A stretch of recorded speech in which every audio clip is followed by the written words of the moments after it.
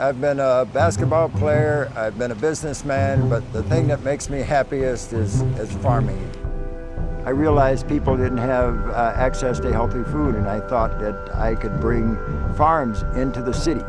Everybody deserves access to healthy, affordable, good food. But how do you grow the same amount of food or more food in less space?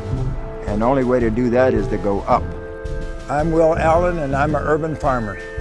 We're using space that typically farmers never use, where we go down 5 feet below ground and we're growing fish, and then we're growing beds above the fish tanks, and then above those we're going about 3 or 4 more levels. And you're getting 2 different crops. You're getting fish as a protein crop, and you're also getting plants.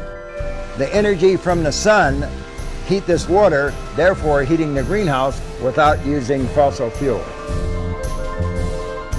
What we do is grow soil from the waste that would normally wind up in the landfill.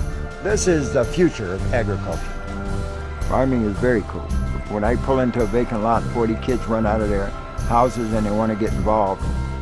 Farmers are more than just folks that grow food. The whole act of farming is a very science-based process, especially if you're doing natural farming. There's a lot to do with biology of the soil, the microorganisms in the soil, the type of microbes you have to have when you do composting, and understanding the whole process.